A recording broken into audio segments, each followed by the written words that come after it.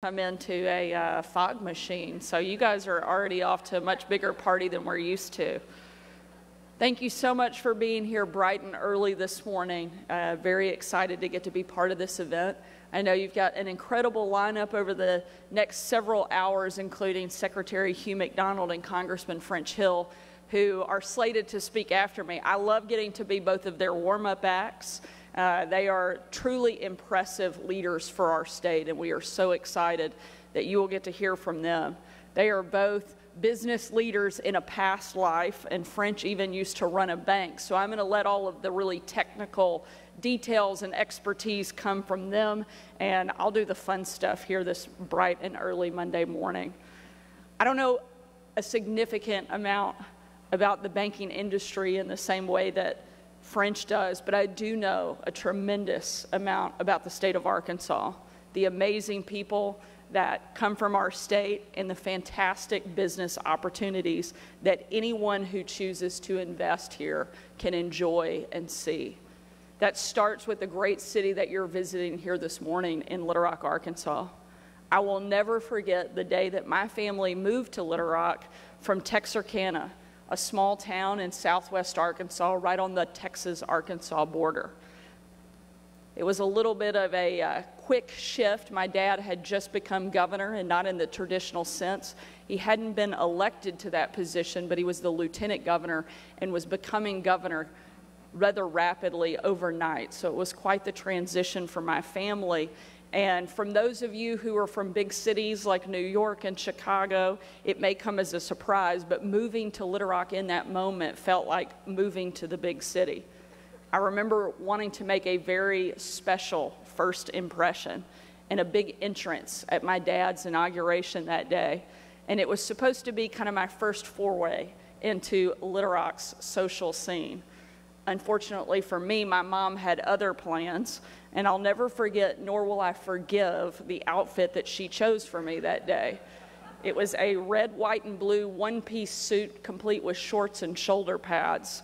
If you can't get that mental image in your head, I can assure you it's something that you would not have wanted to personally have to experience. Looking out at the women in the crowd today, I'm very happy to see that 90s fashion is no longer what we're going with.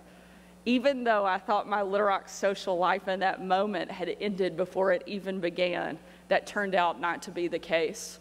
I've literally loved every minute of living in this city, calling it home, and in every town, big and small, all over the state of Arkansas. And I know you will too, because Arkansas has so much to offer.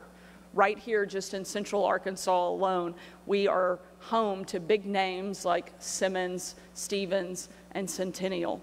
Up in Northwest, we have the largest business on the face of the earth, Walmart, plus other Fortune 500 companies like Tyson and J.B. Hunt. Across the state, business leaders are making new investments every single day in industries as diverse as aerospace, steel manufacturing, energy, and much more.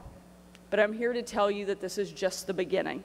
My administration is working hard to make our state even more appealing to every kind of business, from FinTech to farming, and we're making tremendous headway very quickly. We made a historic investment in our education system by raising teacher pay, expanding education freedom, and implementing the proven practices that we know will improve literacy for every student in the state of Arkansas. We've lowered taxes so we can compete with our zero-income tax neighbors like Texas and Tennessee. And we're cracking down on crime to keep our community safe. We're making sure that every day we are getting the word out about our state's single greatest asset, our natural beauty. These are big changes, but I've never believed that the government can just wave a wand and simply make new business appear. It will take all of us, from elected leaders to entrepreneurs to everyday Arkansans, to make this state a hotbed for innovation, the hotbed that we know we are capable of being. That's why I'm so excited to welcome this summit back for another year. This is exactly the kind of group we need to take Arkansas to the very top. So thank you to the organizers at VenCent for making today possible. Thank all of you for being here and being part of our state's growing economy. And most of all, thank you to our attendees for joining and being part of today. You're the entrepreneurs, you are the innovators and the business leaders that we need to make Arkansas the best place in America to live, to work, and to raise a family. And we're glad that we get to be here with you to celebrate this amazing day. Thank you so much, and I'll leave the fog machines and the fun to Secretary McDonald from here, and we hope you have a great time here in Arkansas. Thanks so much for being with us.